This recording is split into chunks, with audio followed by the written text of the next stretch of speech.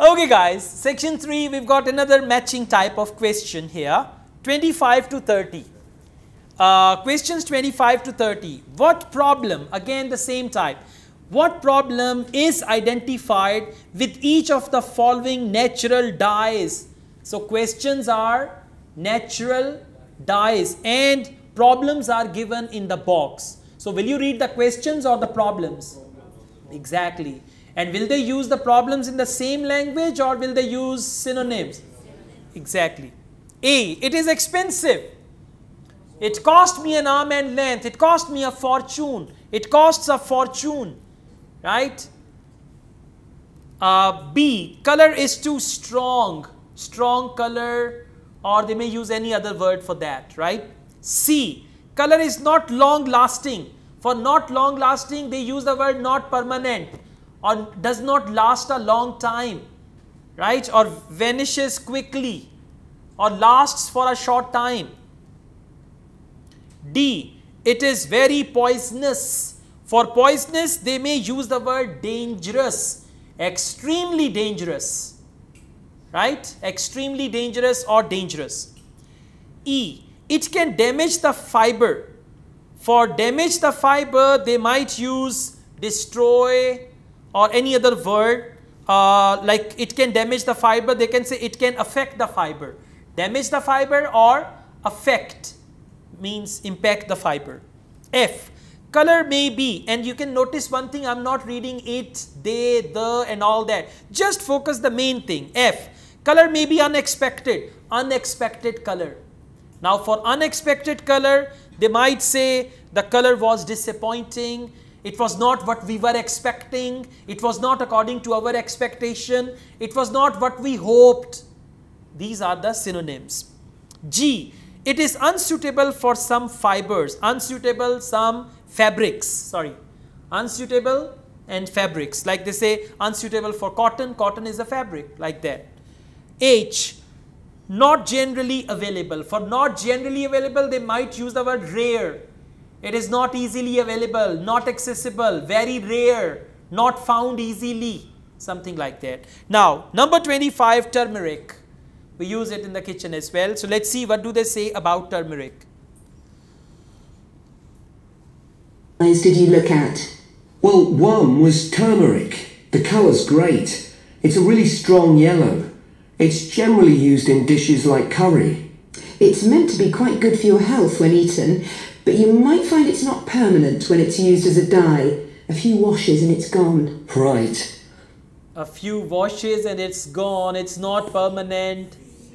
C, the color is not long lasting. Not long lasting means not permanent. Few washes and it's gone. घर जाके कपड़ों पे हल्दी लगा के देखिएगा ठहरती है कि नहीं ठहरती. Okay. All right. Question number 26. Beetroot. That red color thing, beetroot, chukandar or something like that we call it. Okay, let's see. I used beetroot as a dye for wool.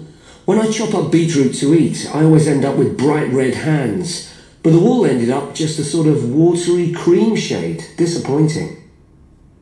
Watery cream shade, disappointing. That is F. F is the color may be unexpected. On the hand, bright red color. On the clothes, watery cream shade. So it is unexpected. That is why answer is F. Okay, 27. There's a natural dye called Tyrian purple. Have you heard of that? Yes. It comes from a shellfish. And it was worn in ancient times, but only by important people, as it was so rare. I didn't use it. It fell out of use centuries ago, though one researcher managed to get hold of some recently. But that shade of purple can be produced by chemical dyes nowadays. So, H. It is not generally available. It is rare. They use the word rare. So, I didn't use it. It's quite rare. I didn't use it. So, Tyrian purple is H. Next is logwood. 28. Did you use any black dyes? Logwood. That was quite complicated. I had to prepare the fabric so the dye would take. I hope you were careful to wear gloves. Yes, I know the danger with that dye. Good, it can be extremely dangerous if it's ingested. It can be extremely dangerous and all that. Exactly, D. Very good. Question number 29, cochineal, something like that. Now, presumably you had a look at an insect-based dye, like cochineal, for example. Yes, I didn't actually make that. I didn't have time to start crushing up insects to get the red colour, and anyway, they're not available here. But I managed to get the dye quite easily from a website, but it cost a fortune. I can see why it's generally just used in cooking and in small quantities. Yes, it's very effective, but that's precisely why it's not used as a dye. A, it cost a fortune. By the way, how do you like the idea of crushing the insects for making dye? I say 200 cockroaches and we make brown dye. Yeah, not a good idea, yeah? Exactly. But in the past, people used these things. Okay, so the right answer is A, it is expensive. He said, I found a website and it cost a fortune.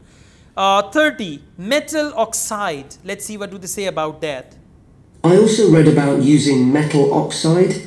Apparently you can allow iron to rust while it's in contact with the fabric, and that colours it. Yes, that works well for dyeing cotton.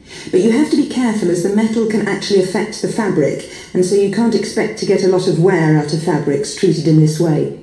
And the colours are quite subtle. Not everyone likes them. Metal can affect the fabric, so that is G is suitable, unsuitable for some fabrics. No. E is can damage the fabric. Please listen again. Now listen why E is the answer and why G is not the answer. I also read about using metal oxide. Apparently you can allow iron to rust while it's in contact with the fabric, and that colours it. Yes, that works well for dyeing cotton. But you have to be careful as the metal can actually affect the fabric, and so you can't expect to get a lot of wear out of fabrics treated in this way. And the colours are quite subtle. Not everyone likes them. Okay, so they did not choose any word like some fabrics, right? E will be the right answer.